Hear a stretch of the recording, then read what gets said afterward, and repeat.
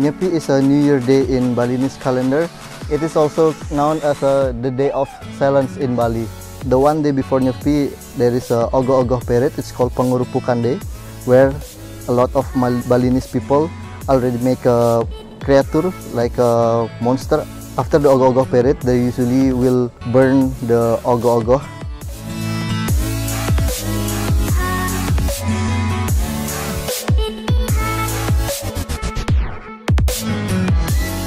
After you burn the ogoh-ogoh, that we believe that all the evil things, the bad things, will go out, will move. So Bali will neutral again, will clean.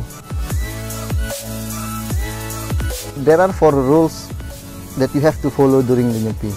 So the first one is you are not allowed to go outside or traveling. The second one is not allowed to turn on the light or fire. Third one is no work, so no activity, you have to stay at home during Nyepi day. And the fourth, you are not allowed to have party or making noise for 24 hours.